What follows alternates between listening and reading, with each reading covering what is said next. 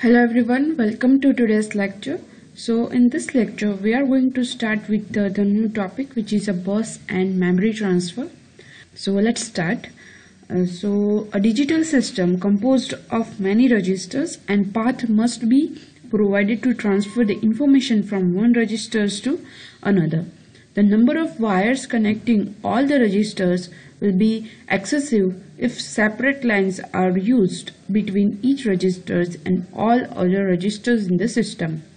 So let's understand this with one example. So suppose in the C language we are transferring data like B is equals to C, means the data of C, the value of C is replaced in the variable B. Same as in the registers, we are using the replacement operator to replace the data of register 1 into the register 2. Yes, so this is the basic transferring concept of register. Now suppose there is a 8-bit register. Yes, these two are 8-bit registers, and this is a, suppose this is a register R1 and this is register R2. Okay, now if you want to execute this statement, then the data of R1 will be transferred into the register 2. But how it can be possible? So for that we already know the 0th bit is transferred into next registers of 0th bit, same as 1 bit is transferred in the first bits of register 2. Yes, so for that we require the connection between each and every bits. So we required the connection from first bit to first bit in the register 2, then second bits of register 1 to register 2, so on. So this is how we required the more connections in the registers. This is a 8-bit register, so we can do it easily. Suppose we have a 64-bit or 128 bits of registers. So for that it requires many connections, and in the computer system there are many registers available.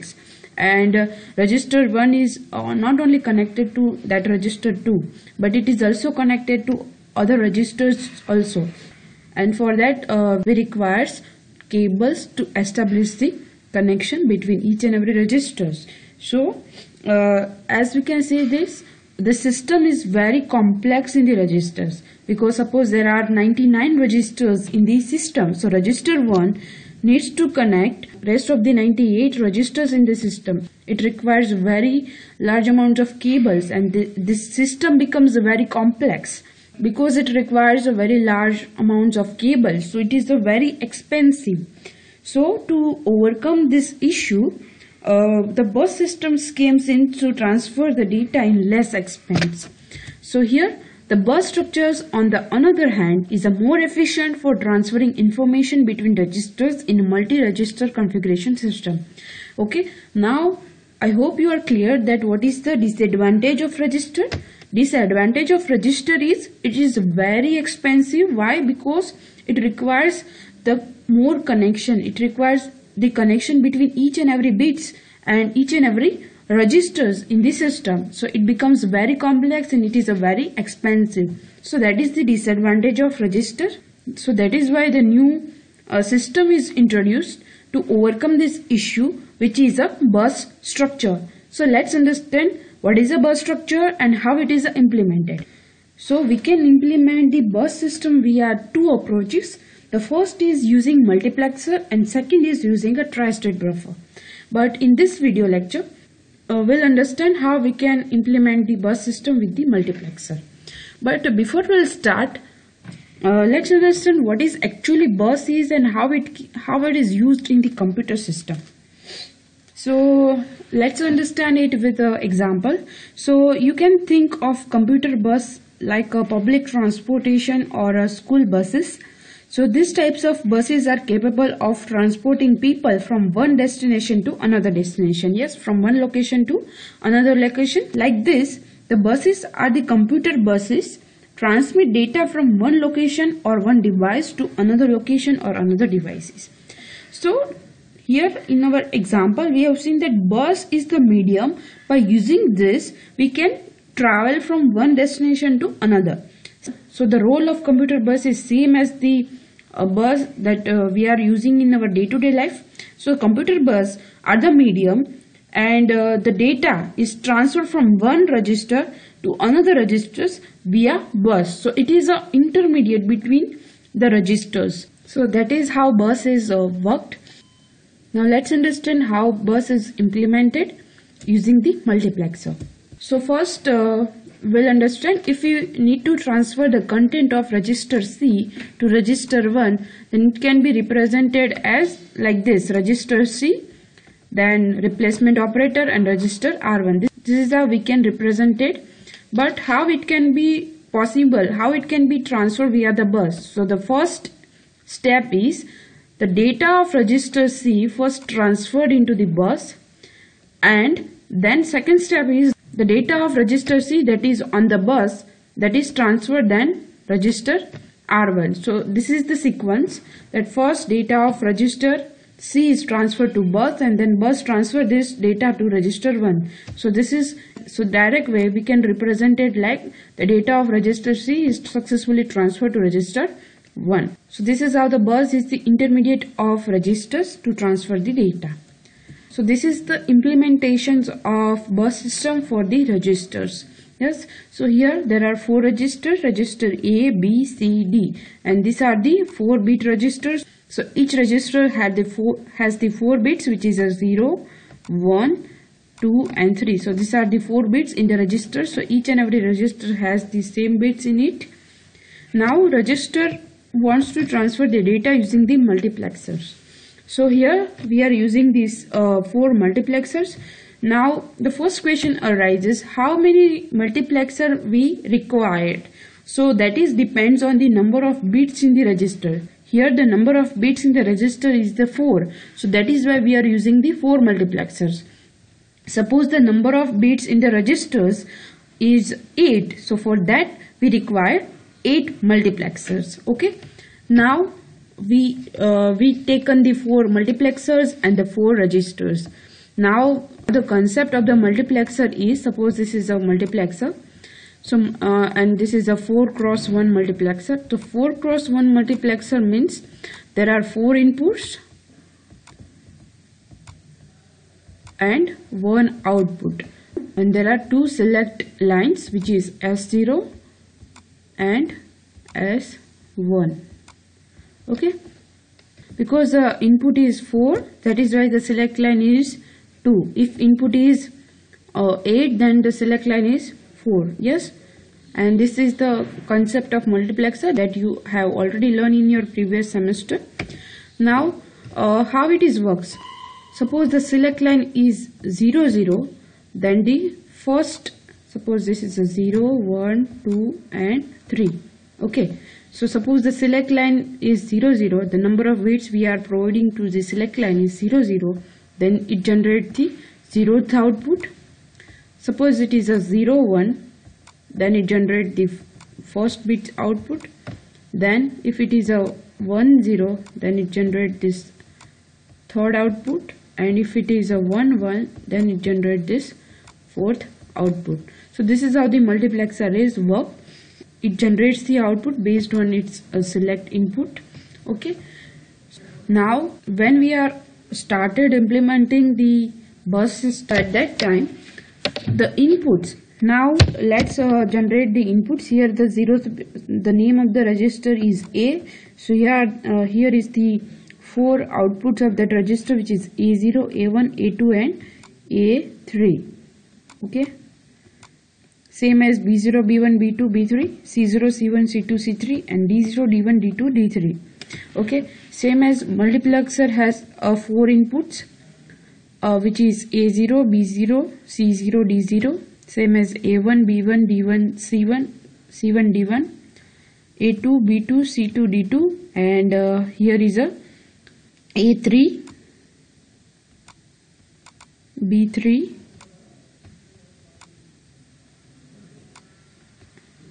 C3 and D3. So these are the inputs. Now how it is transferred? So here the first input is the 0th input. So this is given to the multiplexer 1.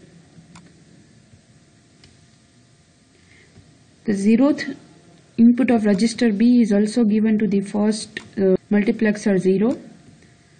0th input of register C is also given to multiplexer 0, and 0th input of register D is also given to the here multiplexer 0. Same as the first input of register 1 is given to the multiplexer 1.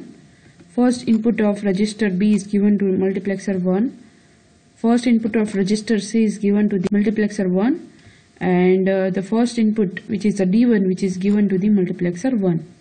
Same as the second input is given to multiplexer 2, and all the third inputs as shown in this figure.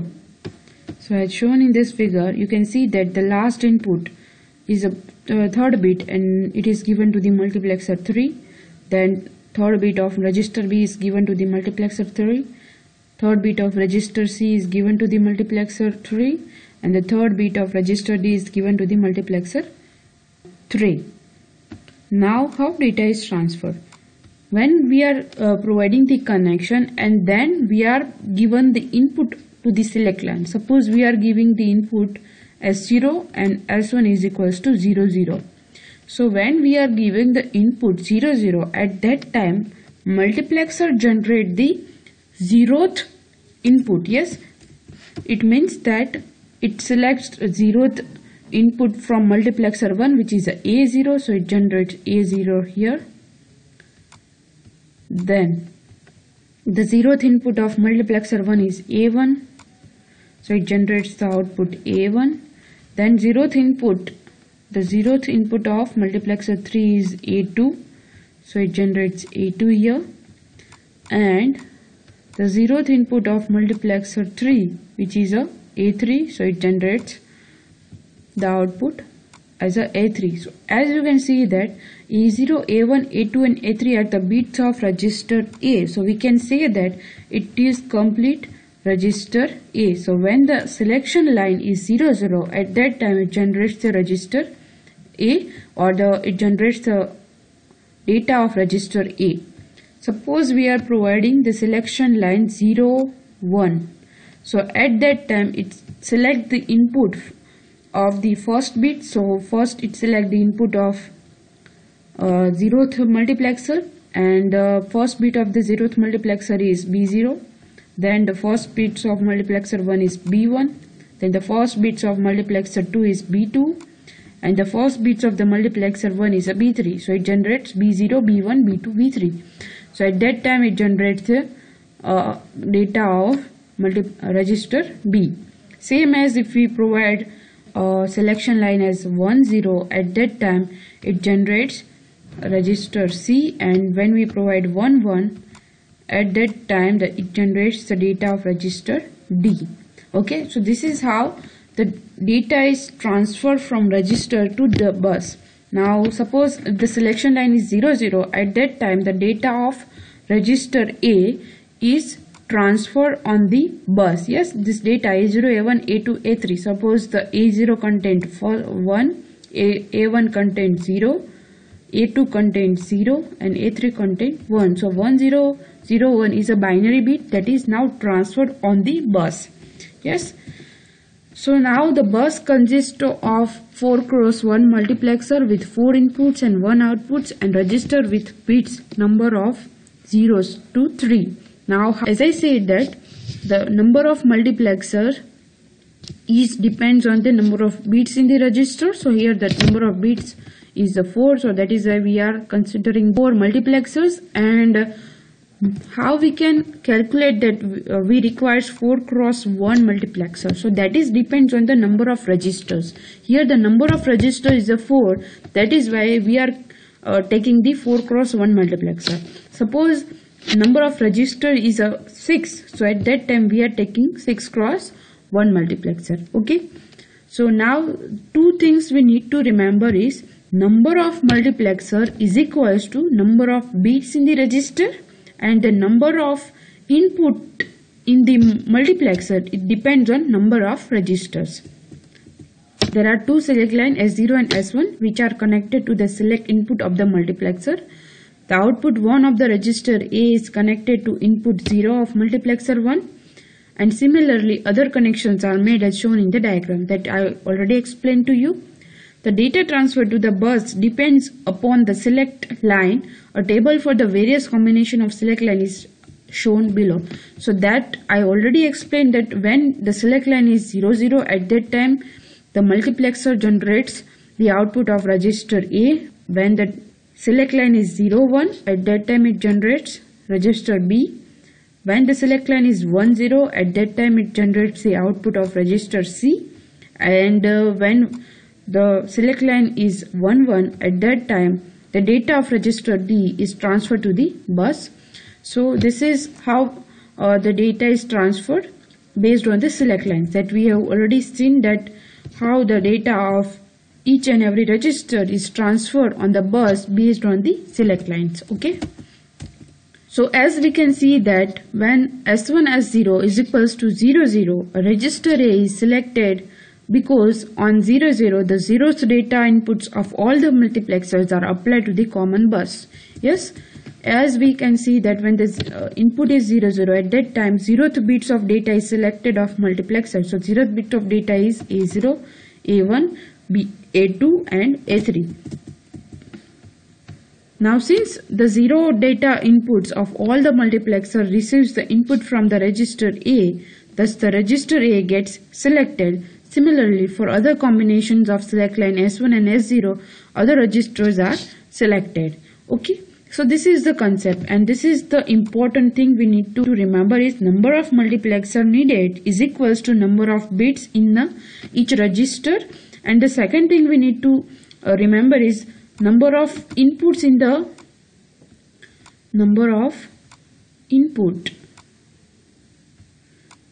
multiplexer. It depends on number of register.